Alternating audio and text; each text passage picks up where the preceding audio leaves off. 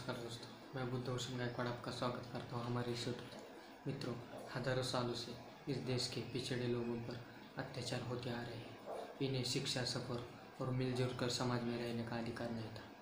लेकिन कई साल पहले एक ऐसे युग पुरुष का जन्म हुआ जिन सारा इतिहास ही बदल कर उन पिछड़े लोगों को अपने न्याय हक के लिए लड़ना सिखाया। आज मैं आपको एक ऐसे संगठन के बारे में बताने वाला हूँ जो डॉक्टर भीमराव रामजी अम्बेडकर जी ने दैहिक शिक्षा का अधिकार का पूरा इस्तेमाल करते हुए एक मूवमेंट चलाया। चलो जानते हैं उस मूवमेंट के बारे में। तो जिस संगठन के बारे में बताने वाला हूँ उस संगठन के लोगों की वो पहली पीढ़ी थी जो डॉक्टर बाबा साहब अम्बेडकर ने दिए हुए शिक्षा के आधारों की वजह से शिक्षित बनी थी। मगर इससे पहले अगर आपने हमारे चैनल को सब्सक्राइब नहीं किया तो जल्दी से सब्सक्राइब करें और साथ में दिए गए बेल आइकन को दबाना मत भूलें। तो चलो आज कुछ नया सीख लेते हैं। डॉक्टर बाबा साहब अम्बेडकर जी के महापरिनिर्वाण के बाद शिक्षित महाराष्ट्र के युवकों ने दलित पैंथर संगठन स्थापित किया। यह दलितों की पहली शिक्षित पीढ़ी थी। 70 के दशक में पढ़ाई के लिए मुंबई आए स्टूडेंट्स ने दलितों पर हो रहे अत्याचार और 1972 में संसद में पेश हुए पेरुमल रिपोर्ट जो देश में दलित आदिवासियों पर बढ़ते अत्याचार पर थी, इसे लेकर जे.वी. पवार, नामदेव ढसाल, राजा भाऊ ढाले इन युवकों ने 1972 में दलित पैंथर नाम से युवकों का संगठन स्थापित किया। दलित पैंथर के सिवाय और भी दलित युवकों के संगठन थे, जैसे Republican student association, Republican Kranti Dal, युवक आघाड़ी। पर दलित पैंथर में वैचारिक प्रतिबद्धता थी। इस संगठन ने बाबा साहब अम्बेडकर द्वारा लिखित किताबों और विचारों को आवाम तक पहुंचाया और गांधीवाद, साम्यवाद, समाजवाद से अम्बेडकरवादी विचारों की तुलना की और अम्बेडकरवाद की नींव रखी।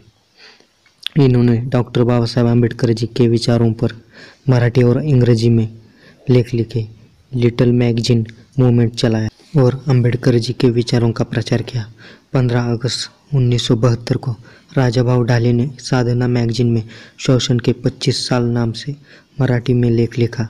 इस लेख से दिल्ली का दरबार भी हिल गया था। बता देता हूँ कि 29 मई 1972 को नामदेव ढसाल और जे.वी. पवार विट्ठल भाई पटेल रोड पर अलंकार सिनेमा से होते हुए ओपेरा हाउस के निकट टहलते हुए दलित उत्पीड़न के खिलाफ एक लड़ाकू संगठन बनाने पर चर्चा कर रहे थे। वे संगठन के लिए बहुत सारे नामों पर विचार कर रहे थे। अंततः उनका विचार दलित पैंथर पर जाकर केंद्रित हो गया। इस प्रकार मुंबई की एक सड़क पर टहलते हुए क्रांतिकारी संगठन दलित पैंथर का जन्म हुआ। दलित पैंथर ने पूरे महाराष्ट्र में एक मूवमेंट चलाई जिसके जरिए दलितों के अत्याचार पर सवाल उठ रहे थे। लोग अपने पर हो रहे अत्याचार पर आवाज़ उठाने लगे।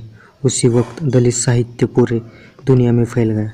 इसी दलित पैंथर के नामदेव ढसाल जी कविताएं पूरी दुनिया में फैल गई। वे अपनी कविताओं के माध्यम से पूरे सिस्टम को हिलाते थे।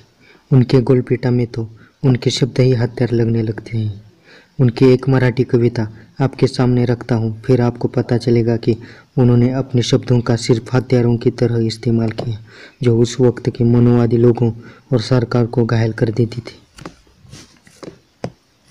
हा भाकरीचा जाहीरनामा, हा संसदेचा रंडेखाना, ही देश नावाची आई राजरोस निसते कुबेराच्या सोबत। मित्रांनो, हे समजून घ्या, ढसाळांची कविता झाडा फुलांच्या, वाऱ्या ताऱ्यांच्या गोड गुळचट बाता करणारी नाही, ती एक चळवळीची, बांधिलकीची कविता है। मित्रों, ऐसे लिखानों और संघर्षों की वजह से ये दलित पैंथर पूरी दुनिया में मशहूर हो गई। लेकिन आगे कुछ मतभेदों के कारण और आर्थिक समस्याओं के कारण दलित पैंथर का कार्य सिर्फ 5 साल रहा। लेकिन इस 5 सालों में दलित एक सामाजिक मूवमेंट की शुरुआत करके दी जो डॉक्टर बाबा साहब अम्बेडकर जी के बाद इस देश में होनी चाहिए थी।